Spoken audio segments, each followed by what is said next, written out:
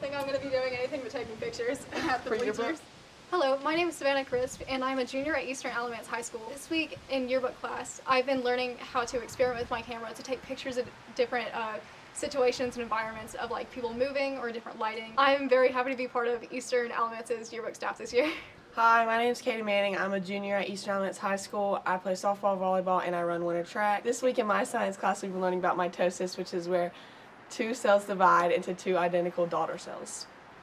I'm excited about this week's football game because it's our homecoming, and also next week volleyball goes in the first round of playoffs. I don't know where to go. Yeah, that'll be cool, I guess. Ready? 3, 2, 1. And as always, go Eagles. Go Eagles.